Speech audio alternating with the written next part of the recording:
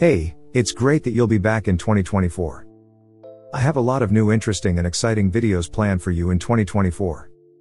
To make sure you don't miss any of my videos, subscribe to my channel and activate the clock. Thank you very much.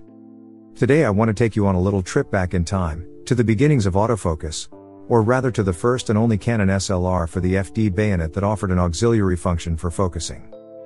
In this video I will show you the Canon AL-1 QF, quick focus, with all its features. Have fun with it. The Canon AL-1 is a 35mm film SLR camera. Weighing 490 grams or about 1.03 ounces, it is quite light.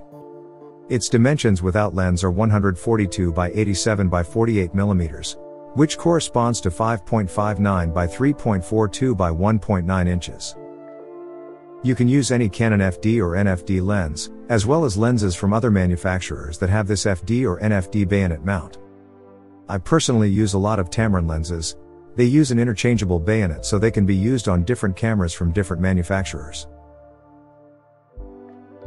I have already made some videos about Tamron lenses for you. Feel free to watch them as well. The Canon AL-1 was introduced in 1982.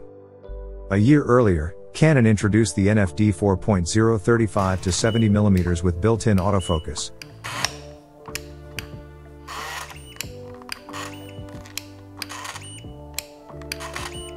This autofocus zoom was followed in 1985 by Canon's first and last SLR for the Canon FD system, the Canon T80.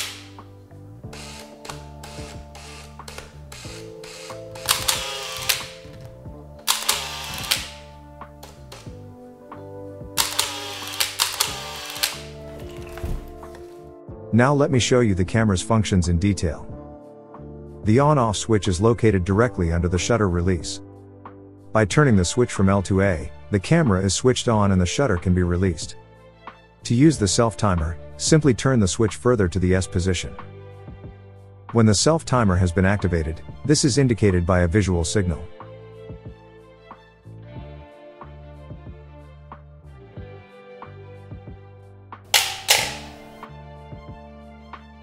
To rewind a film, you must first press a small pin.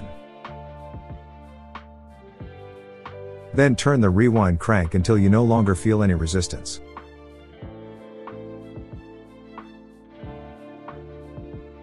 Pull the rewind crank up and the camera body will pop open. Over the years, my AL-1 has developed some minor flaws. The button for pressing the pin has been lost and the battery compartment had to be repaired. The film can now be removed and a new one inserted. Insert the 35mm film into the slot on the left side of the camera and press the film rewind button. Pull the film out of the cartridge, so that the beginning of the film can be threaded into the holder.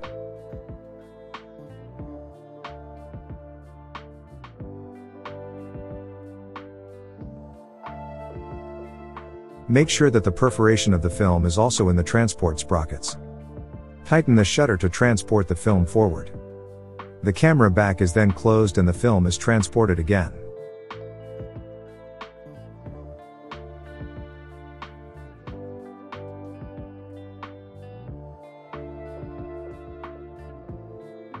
The rewind knob should rotate while the film is being transported.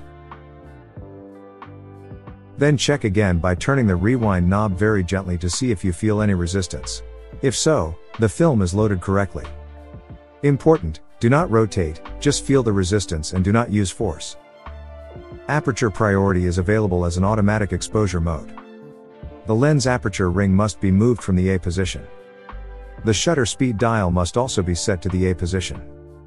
To do this, simply turn the control dial to position A. The control dial is easy to engage and protected against accidental adjustment. To set the aperture, press and hold the small button on the aperture ring, turn it counterclockwise, and set the aperture ring to the desired aperture. When the shutter release button is pressed partway down, the camera determines the shutter speed for the selected aperture and displays it on a scale. Shutter speeds from 1/1000th of a second to 2 seconds are available in aperture priority mode. For more information about aperture and shutter speed, please visit my website apertureonepointfour.com. where you will find all the information you need about the interaction of these two parameters, and much more.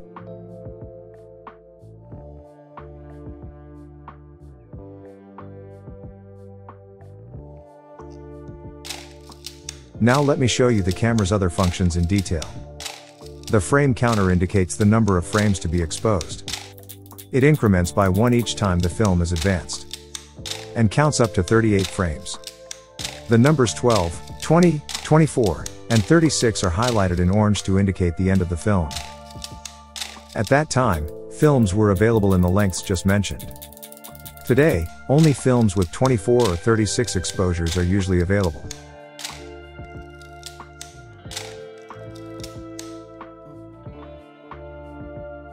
When the shutter release button is pressed partway down, AE metering is activated. The shutter release button also accepts a standard cable release. A cable release combined with a tripod is the best choice for blur-free, long exposures.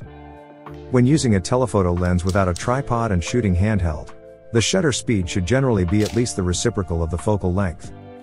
This means that you should set the shutter speed to 1/125th of a second for an 85mm lens and 1/250th of a second for a 200mm lens. This rule generally applies to all focal lengths. Only with wide-angle lenses may slightly slower shutter speeds be appropriate. Exposures longer than 2 seconds are also possible with the cable release and the shutter speed dial set to position B. However, the automatic shutter speed only works up to 2 seconds, so there is no automatic exposure in this bulb setting. A cable release with a locking mechanism simplifies exposures with slow shutter speeds, as the cable release does not have to be permanently pressed. Under unusual conditions, the automatic shutter speed may not produce satisfactory results. This is the case when shooting against the light, with very dark subjects, or when shooting with large bright areas, such as a snow-covered landscape. In this scenario, the exposure needs to be adjusted. The exposure is measured as usual, the value is noted, and corrected by adjusting the shutter speed on the shutter speed dial. For example, the camera measures 1/500th of a second at aperture 11 for a snow-covered landscape. Press the button in the center of the shutter speed dial and set a shutter speed.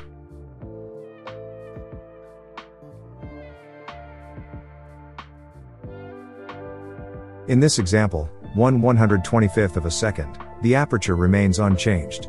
The slower shutter speed means that the shutter stays open longer and more light falls on the film.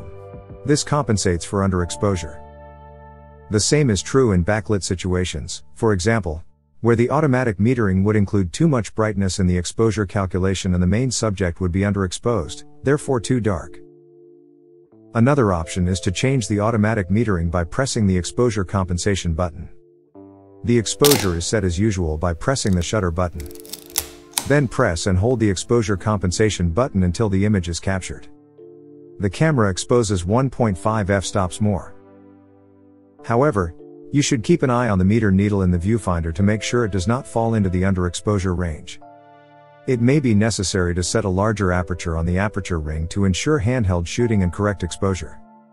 Note that the backlight button must be held down until the shutter release button is pressed. It does not lock. The Canon AL-1 does not have an automatic film speed setting based on the DX code printed on the film. Therefore, the film speed must be set manually after inserting the film. While pressing the small lock button, turn the film speed dial until the desired ISO number, today ISO, is opposite the green index. Correct exposures are only possible after this setting, because the metering system now knows the correct film speed. The film speed can be set in thirds. The ASA or ISO setting can also be used for exposure compensation. When shooting against the light, it is advisable to use the backlight button as described above instead of setting the film speed.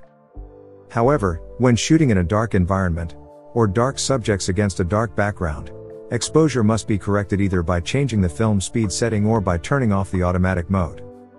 In the former case, you will need to set a higher ASA or ISO number. Each full step on the ASA scale is equivalent to 1 f-stop.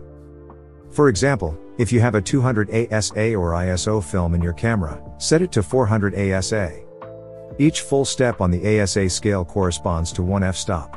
For example, if there is film with a sensitivity of 200 ASA or ISO in the camera, set 400 ASA. The exact number of stops depends on the situation. In general, a subject in front of a dark background requires at least 1 stop less to get the right exposure. To be on the safe side, You can take several shots with different exposure values on either side of the measured value.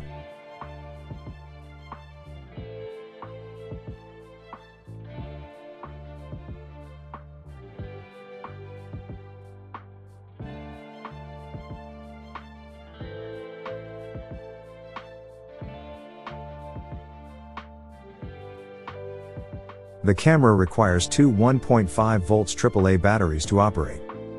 A known problem with this camera model is that the battery door is often defective and does not close properly, as in the case of my camera.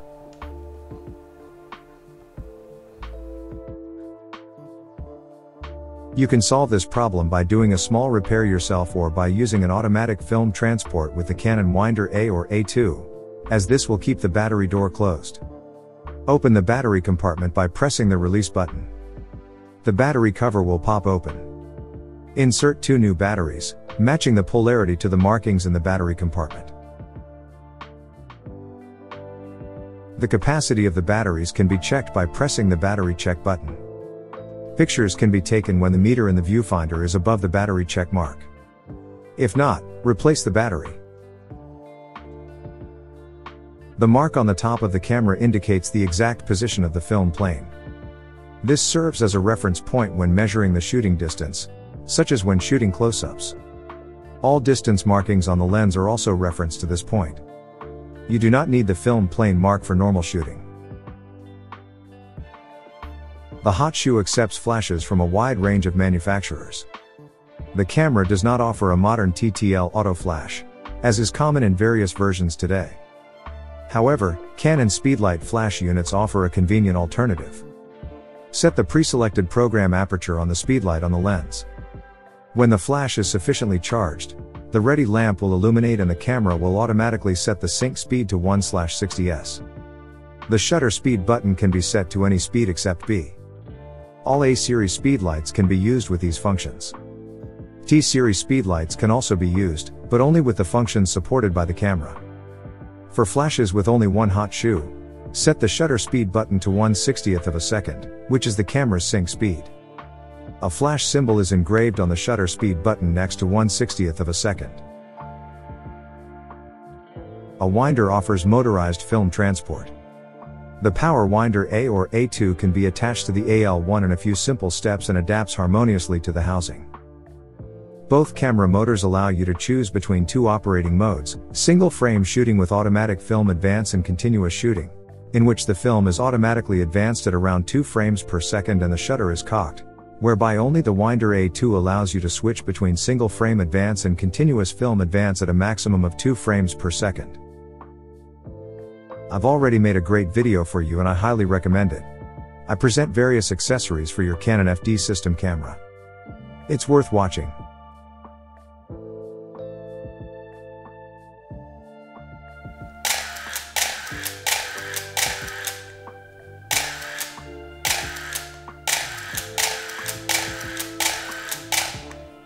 When the film is exposed, the winder stops and a small red indicator light illuminates. To rewind the film, press the rewind button on the winder, which is connected to the rewind button on the camera. The rest of the procedure is the same as without the winder. Visual defects can be corrected with corrective lenses. Corrective lenses were available in 10 different strengths. +3, +2, +1.5, +1 +0.5, 0, -0.5, -2, -3 and -4 diopters. For the Canon A camera models, you need corrective lenses with the designation S, for square. The eye correction lenses R, for round, are reserved for Canon F camera models. They make it easier for people with near or farsightedness to view the viewfinder image and focus. When choosing an eye correction lens, refer to your eyeglass prescription and, if possible, do a practical test. I am happy to still be able to get hold of eye correction lenses for some of my Canon A and T series models. The most interesting feature of this camera is undoubtedly the focusing aid. Look into the viewfinder and compose the picture, so that the metering area is fully focused on the main subject. When you press the shutter release button, the focus lamp lights up. Focus on the subject as usual. Red arrows indicate the direction in which to focus. When the green lamp glows, the subject is in focus. Just great. You can see more information in the viewfinder. On the right side of the screen, the camera displays the shutter speed automatically calculated for the aperture you have set. I generally recommend the use of a flash or a tripod to avoid blurred images at shutter speed slower than 1/30th of a second. Please also remember the reciprocal of the focal length mentioned above to determine the slowest shutter speed. Overexposure warning. If the subject you are aiming at is too bright, the metering needle will dip into the overexposure warning field. In this case, turn the aperture ring to a smaller aperture, larger f number, until the needle swings back into the correct exposure range. Underexposure warning.